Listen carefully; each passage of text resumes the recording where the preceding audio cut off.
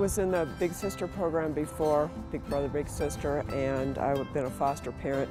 My grandchildren are all growing up, and I needed somebody new to play with, so. I've worked in Honduras and Peace Corps, and I was looking forward to having somebody that had some Spanish cultural experiences, so I was just really happy to get Aris and that she would be a good age to play with. Well, I think we want to go back to that museum in Frisco. You really like that. And I don't know Breckenridge very well, and I think we'll find some hikes. I've been seeing some things in the paper that looks like would be some good things that we could probably do together there. I would say to think about all the things that you would like to do with your mentee, and what you don't like to do, and if you can let them know, they'll be able to match you up with somebody that you can have some fun with. I wanted to have a mentor because I want to spend more time with more adventures and have more activities to do than stay at home and do random things. I first thought it was amazing and interesting to start knowing her and have new things to do.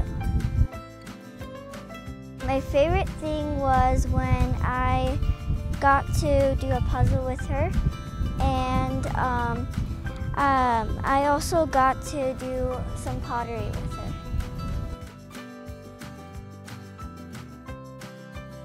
I would like to go camping sometime or fishing with her. How to speak Spanish more.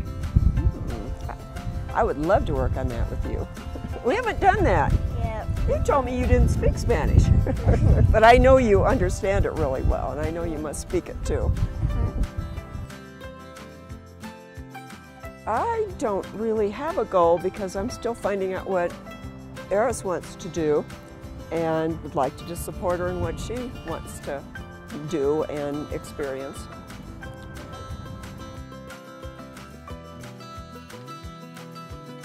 What I like about being around Aris and younger, or with children, is you just see the world a little bit differently. It kind of puts it in a different perspective, so it's just fun to have some kids in your life. And what I'm hoping, I just found out that Aris would like to help me with Spanish, and that would make me very excited to do that. There's just a lot of things that we haven't done yet that will be fun for us to explore. So.